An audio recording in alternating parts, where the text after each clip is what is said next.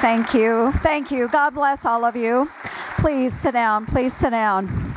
I told Marilyn earlier that we as senators simply couldn't do what we are able to do if we didn't have Marilyn there with Susan B. Anthony, Marilyn and the team there. And I am so thankful for their wonderful work. And before I don't want to forget, I do have to thank the folks here at the Family Leader, the leadership of Bob Vanderplots. Thank you so very much, Bob, for all that you do, and for Chuck and for Danny and everyone involved with the Family Leader. Yes, please thank them.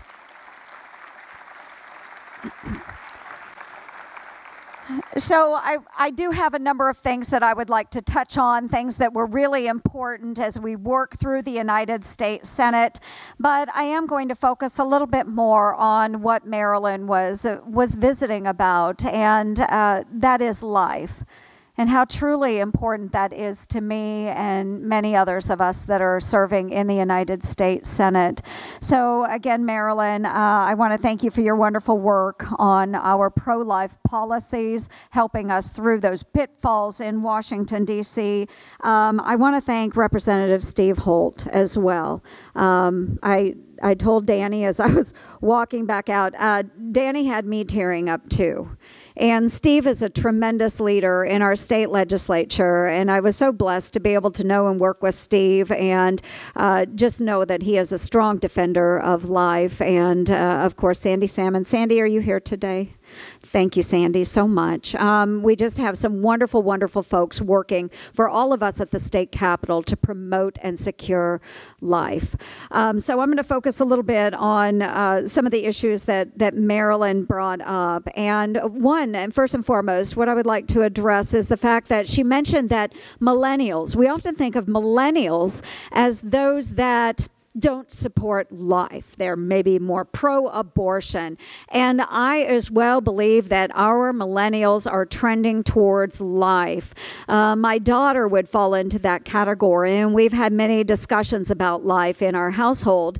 And a number of years ago, she was working on a project for her high school.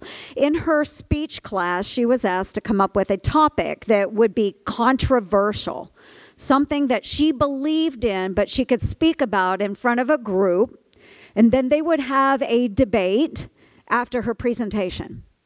So, of course, I was traveling, and as we often did, we would get on the phone in the evening, and she would walk me through the day's activities, and then she said, "Mom, I'm working on this speech project, and it's really important to me."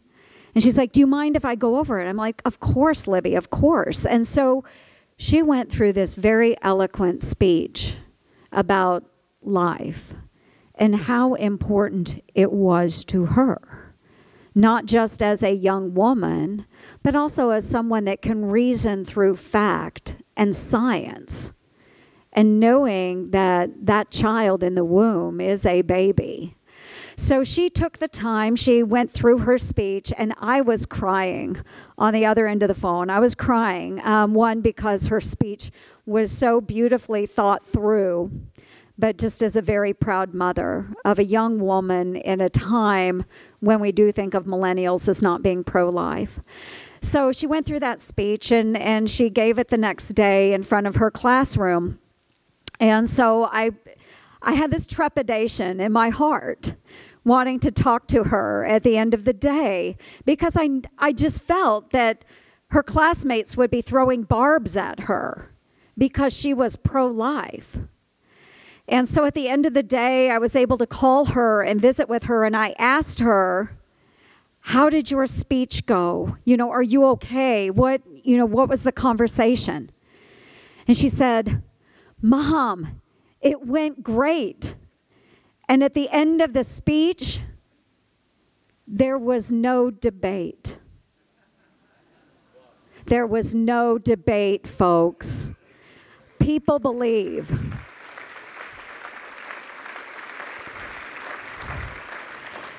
So if we can have more Libbys, more Marilyns, more Steves, more Sandys out there fighting for life and sharing that experience, the more good will come. the more good will come. So I thank you very much, and I am focusing a lot on the life issue today because it is so important to me. And as Marilyn was talking through the infanticide issue, my heart just hurts when we talk about these issues. And when I think about those children that are going through those botched abortions, one, we want to prevent abortion.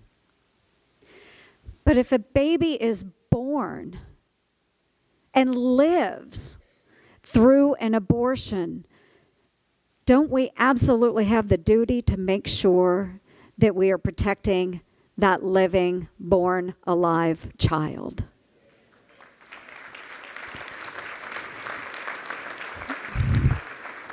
So tonight, I know that a number of my colleagues have been here today. And this evening, you will have the great honor of hearing from my friend and colleague, Senator Ben Sasse of Nebraska.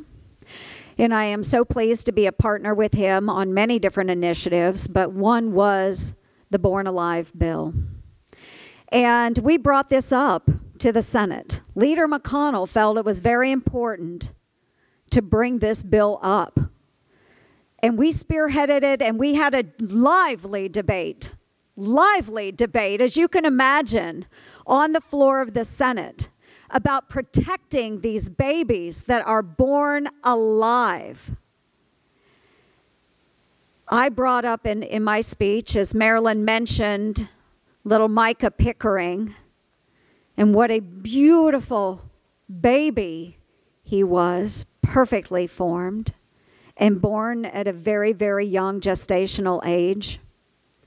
And the bill, all that this bill required was that a baby who was born alive from a botched abortion should be treated by that physician as that physician would treat with life-saving efforts any other child born at that same gestational age. Don't we agree that's the right thing to do? So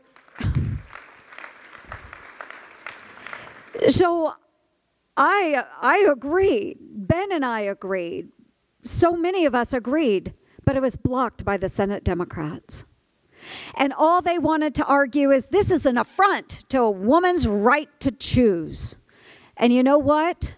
When I went to my desk to debate the virtues of this bill, I pointed out to the Democratic colleagues across the aisle that this bill had nothing to do with abortion. Nothing to do with abortion. But it was about saving the life of a child that was born alive in a physician's office.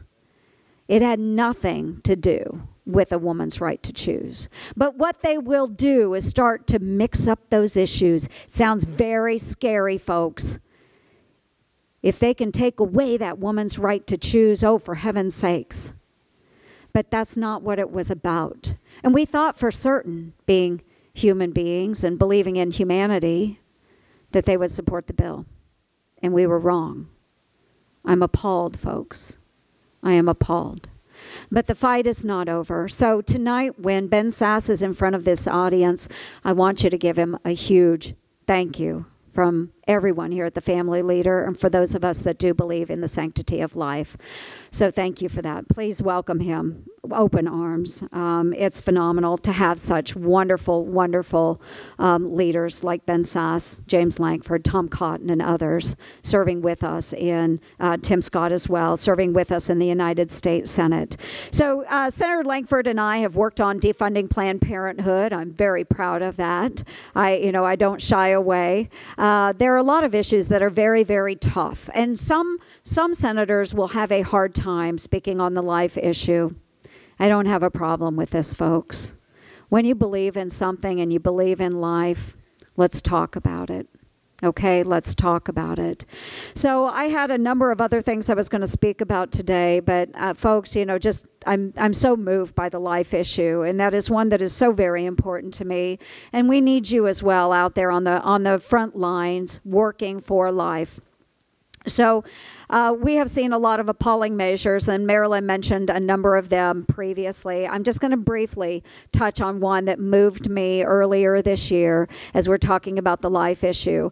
And we talk about birthday abortions. They exist out there, you know, being able to abort at the very last minute before a child is born, how appalling that is. Selection as well, gender selection. There are parents that believe if their child is not as perfect as another child, that they should be allowed to abort, so on and so forth. And in front of the House, there was a very special witness that was called forward to speak on right to life. And this young man was a young man that was born with Down syndrome. And he came in front as that panel of witnesses, and he spoke to the members of the House that were on that panel in that committee meeting. And he presented quite beautifully why he has every right to live.